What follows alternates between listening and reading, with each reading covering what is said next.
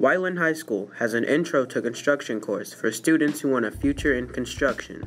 We interviewed Ms. Brayer, the teacher of this course, about the projects and safety of this course. Well, first we start off with safety, and then we start off with hand tools, because I think it's really important everybody knows how to use a handsaw and hammer and things like that. And then we progress along and start to learn then about power tools, because not everybody has all the fancy band saws or table saws. They were more apt to have a handsaw.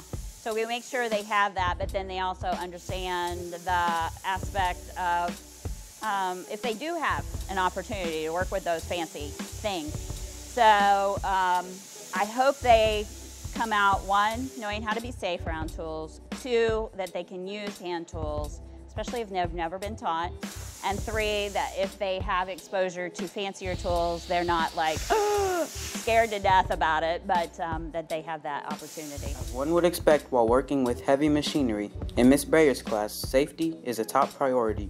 You might be able to make it without a finger, but no, we try to make sure that they understand where to place their hands, where to keep all their body parts to keep them safe, tie their hair back.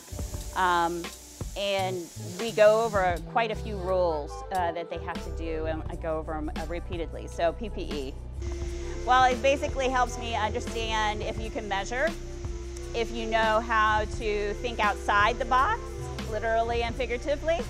And then once they have showed me that they can make a box, I have some examples in the room. Matter of fact, I ended up with a triangle box. I ended up with a long box. So you don't have to think of it just as a cube. So it's to push creative thinking, critical skills, and then after they have come up with that design, that mock-up, I make them do it in a harder tag board so that it literally would fold, or you could put it in a gift. Ms. Brayer has been around tools her whole life, and as a child, her passion for construction came naturally.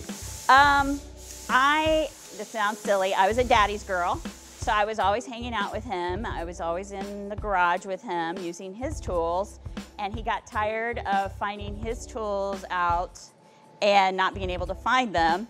So when I was 6 years old, that's what I got for Christmas, was my own tool set. And then he built me my own workbench. So from then on, I was only allowed to use my tools and work on my projects on the workbench. So I guess hanging out with my dad. I've made my own desk. It's 8 foot by 4 foot, and I did that several years ago, and my husband still uses it today. So yeah, for his artwork stuff.